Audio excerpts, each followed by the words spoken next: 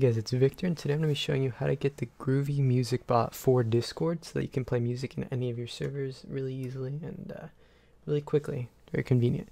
Now, the first thing you want to do is go to groovy.bot on Google, Chrome, or any of your browser. You want to click Add to Discord.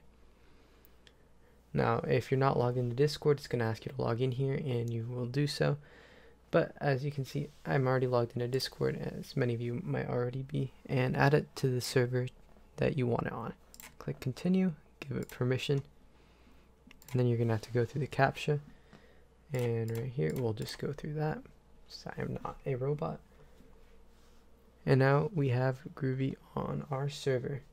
Now, another thing that will be helpful to have up is the commands for Groovy. Now, once you're in your Discord server, you're going to want to do -play, and then you're going to want to type in the name of the song or video that you want to play. Now we can test it here.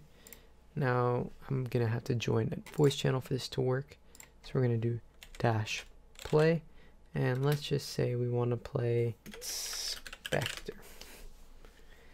And we're going to see right there that it plays music in your Discord server.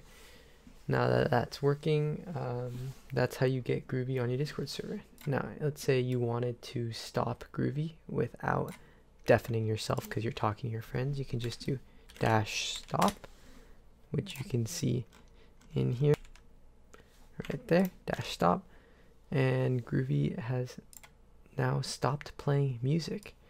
Now that's the easiest and in my opinion the best bot for listening to music.